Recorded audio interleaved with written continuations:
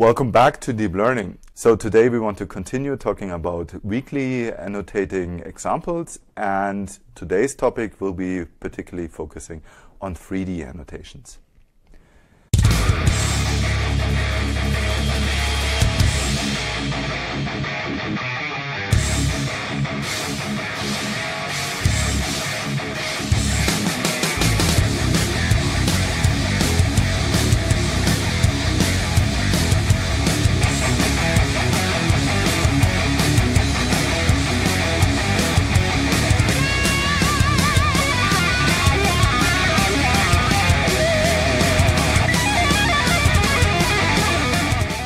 So welcome back to our lectures on weakly and self-supervised learning, the second part, from sparse annotations to dense segmentations. Now, what means dense? Dense? Probably not. So what we are actually interested in is a dense 3D segmentation. So here you have an example of a volumetric image, and you can see that we have a couple of slices that we visualize on the left-hand side. Then we can annotate each of these slices, and then we can apply it for training, for example, a 3D unit to produce a full 3D segmentation.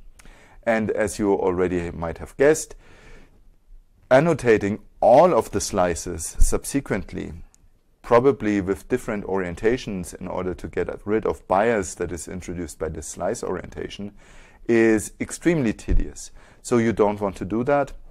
And what we will look in the next couple of minutes is talking about how to use sparsely sampled slices in order to get a full automatic 3D segmentation. Also, this approach is interesting because it allows for interactive correction. So let's look into this idea. So you train with sparse labels.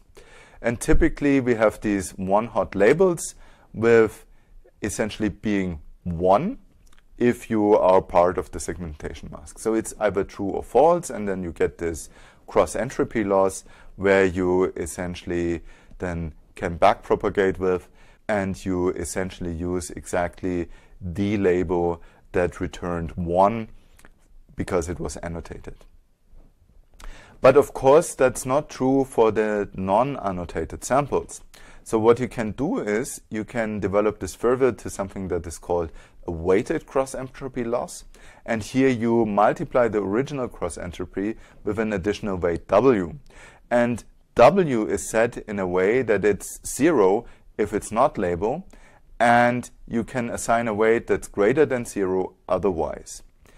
And if you do so, by the way, if you have this W, you can also extend it to be interactive by updating the Y and the W of Y. So this means that you update the labels over the iteration of users.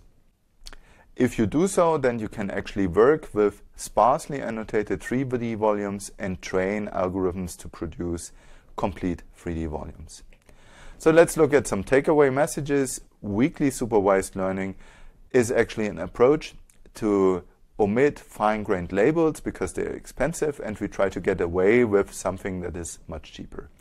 The core idea is that the label has less detail than the target, and the methods essentially depend on prior knowledge, so like knowledge about the object, knowledge about the distribution, or even a prior algorithm that can help you with the refinement of the labels, and weak labels that we called hints earlier.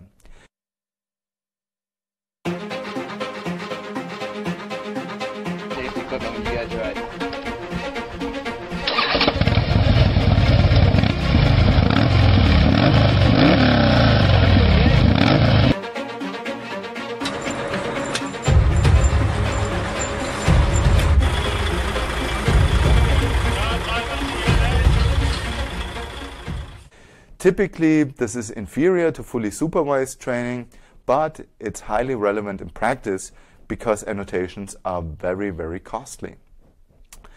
And don't forget about transfer learning. This can also help you. So we discussed this already quite a bit in earlier lectures. And what we've seen here is, of course, related to semi-supervised learning and self-supervised learning. And this is also the reason why we talk next time about the topic of self-supervision and how these ideas have sparked quite some boost in the field over the last couple of years. So thank you very much for listening, and looking forward to see you in the next video. Bye-bye.